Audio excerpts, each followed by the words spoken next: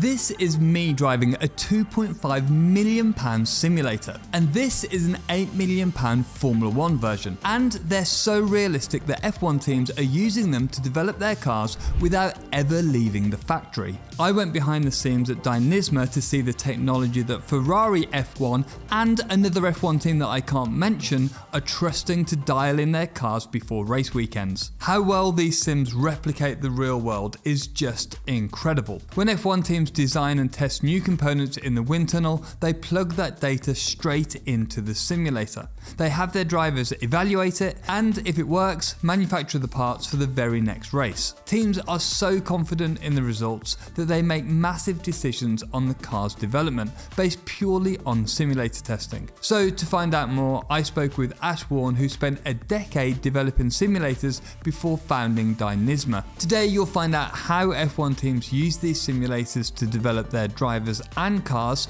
the engineering behind how they're so realistic, and why the teams trust the sims so much. Plus, I got to drive one. Formula 1 teams spend millions on simulators, and there's a good reason. With track testing now heavily restricted, simulators have become a really important part of car development. But how exactly do the teams use the simulators? Well, first let's look at how a new component makes its way from an idea to the race car.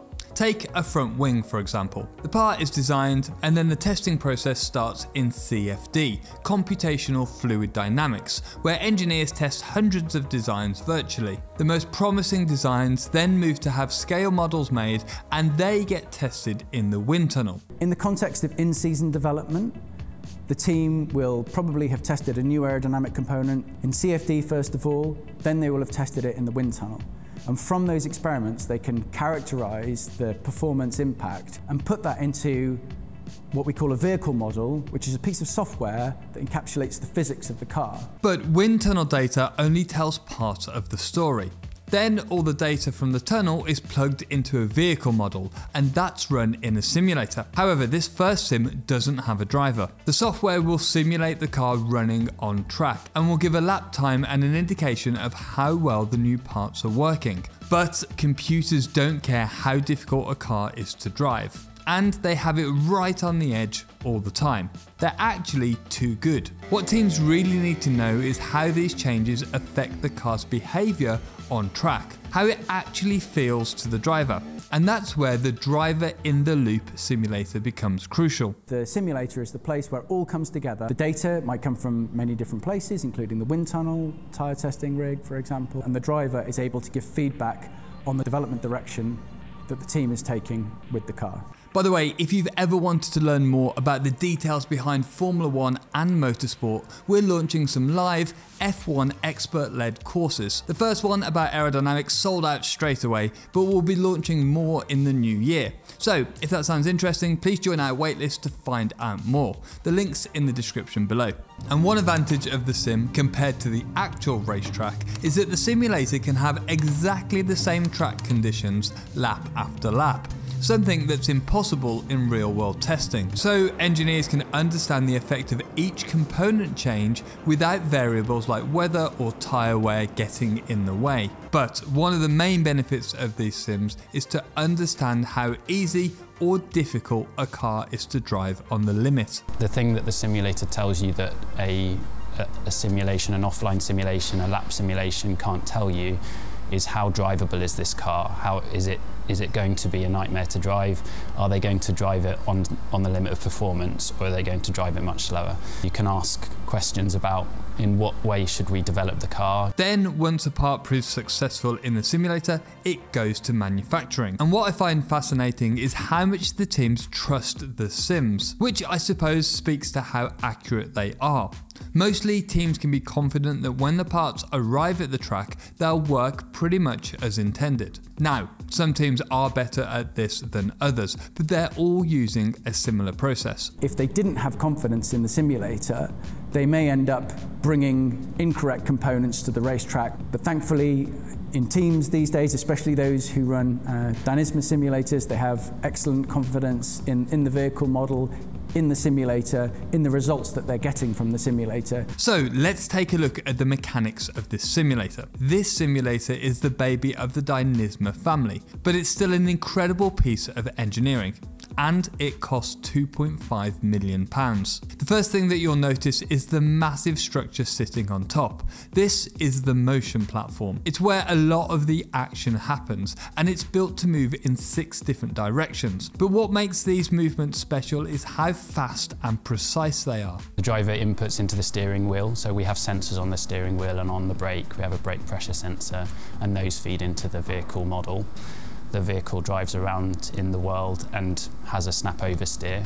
We see that in the motion generator side as a change in the accelerations. Everything we do is then geared towards replicating that yaw demand. When a driver turns the wheel or hits the brakes, the sim needs to react instantly. Otherwise, the sim's movement will be behind what the driver is expecting, which was one of the reasons Lewis Hamilton didn't like older sims. And that's where latency comes in. So we've got our latency down to 3 to 5 milliseconds, which is just vastly faster than anyone else is able to do. In F1, in any pinnacle of motorsport, the driver's reactions are absolutely critical. So we eliminate the delay that other simulators introduce. But why is this speed so important? Well, let's say you're driving on the limit and the back of the car steps out. In a real F1 car, you feel that movement instantly, and so you can correct it. But if there's any detectable delay in the movement of the simulator, the driver won't be able to control the car as well. What can often happen in a simulator that has too much latency is the driver keeps spinning out because they're trying to drive the car on the limit of grip, and then the back end steps out and they don't get the cue, they don't get the movement in time that tells them to counter steer and to correct, for example, that oversteer. So that's the initial high-speed motion in the sim. But let's take a look at the base of the simulator, and it's this part that can move much further. This platform can move forwards, backwards and sideways, and it can rotate. This model has a range of 2.5 meters of movement, where it replicates braking, turning and acceleration incredibly well. And the larger Dynisma model, the 360XY, has a movement of 5 meters. These things are absolutely huge. But how does it all work? How does it know what movement to have and when? We read the current state of the system, so we have a load of sensors on the system, encoders and accelerometers that tell us where it currently is. We know where we want it to be because we want it to accelerate in yaw. And we also need an understanding of the way that the system moves. So we've got a model, you could call it a digital twin, that we query, we ask it, if we want it to accelerate in this way towards the demand, what does it need to do? And all of this movement isn't just for show. F1 teams need their drivers to experience how the car is feeling, right down to the smallest detail. Although you don't have those really big accelerations, you're still getting all the information that you need to be able to drive the simulator as you would the real car. Clearly there are some differences in what you do in the simulator versus what you do on track. And that's the key. Getting the driver to feel confident enough in the sim that they can push just as hard as they would in the real car and understand how it feels on the limit. When they turn into a corner at 180 miles per hour, they need to trust that what they're feeling through the wheel and in their bodies matches reality. That way they can give clear and precise feedback in order to properly develop the car. It allows superior correlation to reality, and the driver can drive the car in the same way that they do on the track. So if you're doing testing with a car that doesn't correlate to what you have at track, you will be doing a load of tests in the simulator, you'll turn up at track and repeat those tests potentially and get a completely different result, which is not what you want. But there's one key challenge that engineers still haven't fully cracked, and likely never will. And that problem is sustained high G-force. For the drivers, so obviously, a simulator as good as it might be, so even if it's a system like ours that's giving a lot of really detailed feedback about what the car is doing, it's never going to feel the same as reality because you don't hit the brakes and get 5G of deceleration. A Formula 1 car pulls up to 6G under braking and around 5G through the quick corners. But even with the most advanced motion systems, simulators just can't match these forces. Think about it, you need a huge amount of space to move the sim and the driver in order to replicate that sustained G-force. In fact, you'd need the size of an actual race circuit. But what these sims do is give the driver plenty of rich and detailed information very quickly, so they can drive the car on the limit. However, there is still some adaptation needed from the driver. Where the driver's skill comes in is being able to translate what they feel in the simulator to what they would be feeling in the real car. Although you don't have those really big accelerations, you're still getting all the information that you need to be able to drive the simulator as you would the real car. And how the Dynisma sim gives the most detailed feedback possible is fascinating. So as you can imagine, a driver, say it's an F1 car, you're driving along the straight, hurtling down to turn 1, you may be going 320, 330 kilometers an hour, and you hit the brakes. And in the real world, what happens is you get, say, a 4-5G acceleration exerted on the driver. You get a real sudden spike up in acceleration up to a peak. To recreate these forces exactly, again, you'd need a simulator the size of a racetrack. Because in the simulator space, you would be stationary while the driver's actually going at 320 kilometers an hour towards the end of straight. Then what would happen when the driver hits the brakes, in order to give them the feeling of deceleration, you would actually have to accelerate them backwards. But there is a solution that gives the driver the feedback they require, while not needing too much space. And the driver then has to start modulating the brake pressure. What happens is the downforce comes off the car as the car decelerates. The driver has to release brake pressure, otherwise the wheels would just lock up because there is less brake pressure. So as the driver is coming off the brakes, they may find that they get a bit of rear under rotation, for example, or a wheel locking up.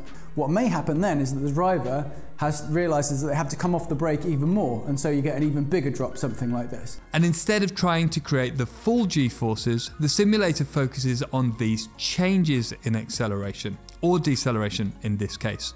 But thankfully, there's a trick that we use in simulators. We effectively use something called a high-pass filter in order to wash out the acceleration that you get in the simulator. So we end up with a trace, instead of looking like this, it brings out the really important features that drivers need to apply feedback as they're driving the car. This high-pass filter, it picks out the changes, and this is exactly what the driver needs in order to be able to operate the car on the limit. So because we're now, instead of having like this 3, 4, 5G up here, we're operating around 0, the simulator is effectively not moving a great deal, but you're able to pick out these important changes. So first of all, you get this rear under rotation here as the tyres lock up, you reduce in deceleration, and then the driver comes off the brakes a little bit more. These subtle movements are what make the simulator feel real to a racing driver. So these smaller movements we're able to render very accurately in the movement of the simulator, and that's exactly what the driver needs in order to feel the limit of grip of the car. So what's it actually like to drive one of these simulators, and how did it compare to the motionless but decent sim we have here in the office? Well, this one uses a real F4 tub, and straight away the racing spec pedals and steering wheel give you a very realistic feeling. But the biggest thing that stood out to me is how the car reacts when you're on the limit. In the slow corners, you get good feedback through the wheel, quite similar to other high-end simulators. But it's in the fast corners where this sim shows what it can do. You can actually feel the rotation of the car building in the corner, just like you would in a real car. That means you can push right up to the limit, predicting exactly how the car's going to react.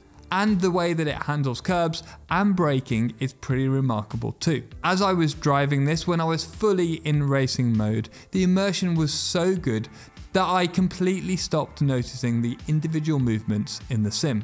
You just get completely lost in the experience. I was just fully focused on the test session in hand. You feel the vibration from the curbs through the whole car, and there's even a special system that lets you feel the engine vibration. And another thing that I've never felt in a sim before was feeling the rear of the car moving around under braking. That slight little squirm as the back steps out. That's something I've never felt in a sim before. Now, I did feel a little bit queasy at first, but once we turned down the braking movement slightly, I was fine.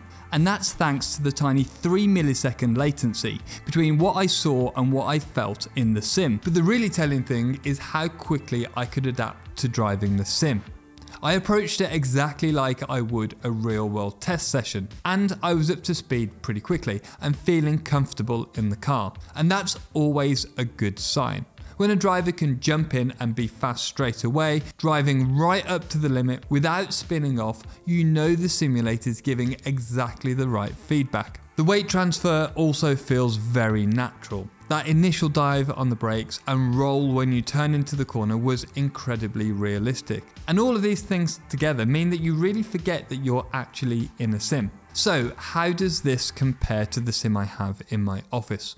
Well, the first obvious difference is price. My setup costs about £2,494,000 less than a Dynisma. And for the basic controls, the steering wheel and the pedals, there's not actually a massive difference. My direct drive wheel and hoising belt pedals give quite good feedback. The real difference lies in the motion and the feedback. Where my sim relies purely on force feedback through the wheel and pedals and my vision, these systems let you feel every detail of what the car is doing. So is it worth £2.5 million? Well, not for my office, not right now. And I wouldn't have anywhere to film anyway. But for racing teams, especially in development focused series like Formula 1, even their £8 million simulators might actually be cheap. When a single front wing could cost £150,000 to make, and there are such tight testing restrictions, being able to test parts virtually before building them saves massive amounts of money and time. It lets teams develop their cars faster and more efficiently than ever before. So while the price tag might seem incredibly expensive, it's actually one of the most valuable tools an F1 team can have. If you enjoyed this video, watch this other video up here. Thank you for watching. Thank you to Dynisma for showing me around their simulators, and I'll see you next time.